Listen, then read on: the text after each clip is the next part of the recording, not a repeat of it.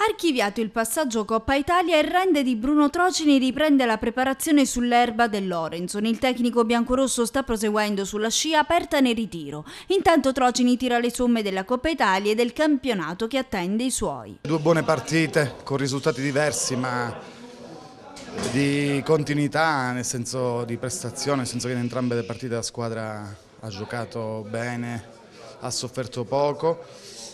E la crescita è stata anche costante per quel che riguarda i giocatori arrivati successivamente, tipo Zangaro, Mandarano, Crispino e qualche altro, ai quali è stato possibile attraverso appunto la Coppa Italia crescere e arrivare al livello degli altri. Ne sono contento, il gruppo ha una base, quella dell'anno scorso, sana, valida, sia dal punto di vista tecnico che umano soprattutto, per cui l'inserimento di nuovi è stato molto semplice. Novità arrivano invece dal settore giovanile con Aniello Parisi che abbandona le vesti di calciatore per approdare per la prima volta sulla panchina da tecnico della Juniores biancorossa e sposando appieno il progetto del Rende. C'è stata comunque una scelta comunque pensata e combattuta perché avevo voglia ancora di giocare.